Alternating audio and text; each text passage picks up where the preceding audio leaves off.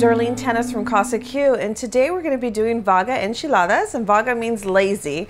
And yes, this is a lazy way to make enchiladas, and I came up with this after a holiday weekend where I had a lot of leftovers, so I put them all together and made this casserole dish. So the ingredients for the vaga enchilada is you can use cooked chicken. We have crema fresca, which is a Mexican sour cream, very similar to creme fraiche. It's not sour.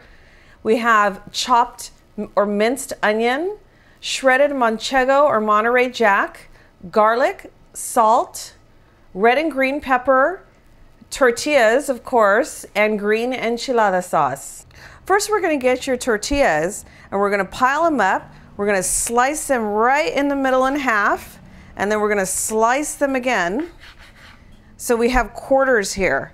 Then after they're sliced, we're going to take them over to the frying pan and we're going to lightly dip them in oil. So now we're going to add the onions in to a little bit of oil in a medium saucepan on like medium-high heat. And we're going to add some bell peppers. So I have the chopped red and green bell peppers. And we're going to cook this up until they're translucent. Okay, now our onions and red peppers are all done. We're going to put in the cooked chicken. We're going to mix that in there with the pepper mixture. And we're also going to add some salt in here. So we're going to add a little bit of salt. We're going to add just a teaspoon of garlic. Add a little bit more flavor. And we're going to mix that up together. Also, what I do sometimes is I do add a little bit of the enchilada sauce just to keep the chicken moist. So I'm going to add just a little bit. You could put like half a cup or a quarter of a cup. And we'll mix that in there with the chicken.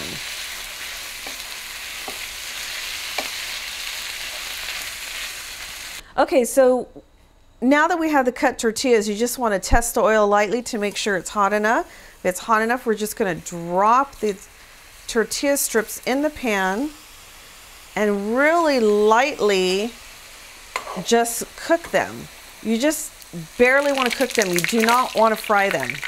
Next, we're going to make the cheese mixture. So we're going to put 2 cups of the grated cheese, and then we're going to do 2 cups of the crema fresca. And we're just going to mix the together.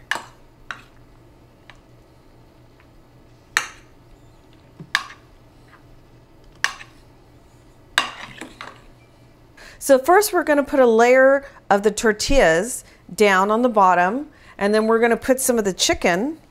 Just scatter a little bit of this chicken about. And then we're going to top that with our cheesy mixture. So we want to put a little layer of this.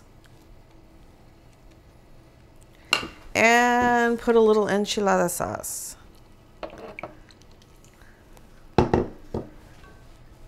And then we are going to do the same thing all over again. We're going to top this with the tortilla. And it's just like you're making a lasagna. For those of you that make lasagna, this is like a Mexican lasagna type casserole dish. So we're going to make that little layer again. And we're going to repeat the same and put more chicken, more cheese, and more sauce, and we're going to do that until we run out of ingredients. We're going to top it off with cheese, and then we're going to put it in the oven for 25 to 30 minutes to cook. And so here we go, the vaga enchilada, very simple and easy to make for when you're feeling a little bit lazy. So if you want to see the full recipe, go to CasaQ.com. Hasta pronto.